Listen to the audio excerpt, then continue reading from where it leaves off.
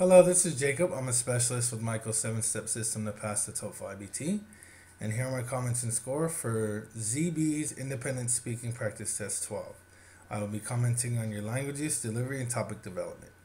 For your topic development, you talked about cell phones, how they prevent students from concentrating, and how students lose focus.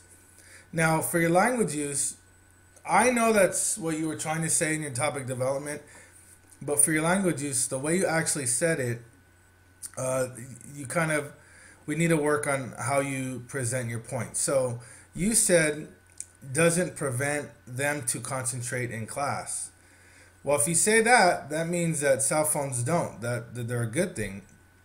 But I know what you're trying to say. So rather than saying doesn't, just say cell phones prevent students from concentrating in class. Now, the second point, you used doesn't correctly. You said doesn't let them focus. So that's correct as well.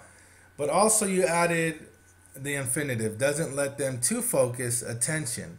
So rather than saying to focus, just keep it out and say doesn't let them focus.